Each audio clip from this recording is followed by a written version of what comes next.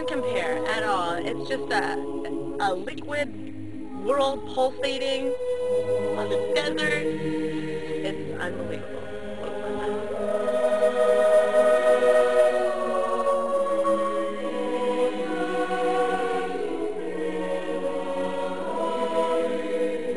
I just wanted to have a Barbie face against the desert, and it turned into 300 of them. So.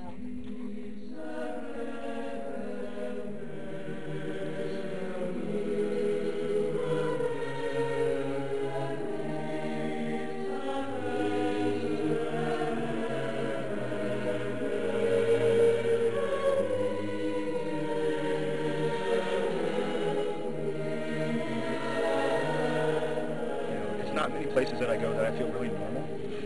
This is one place that I feel almost too normal. This is my first time to Burning Man in 10 years. It's changed drastically.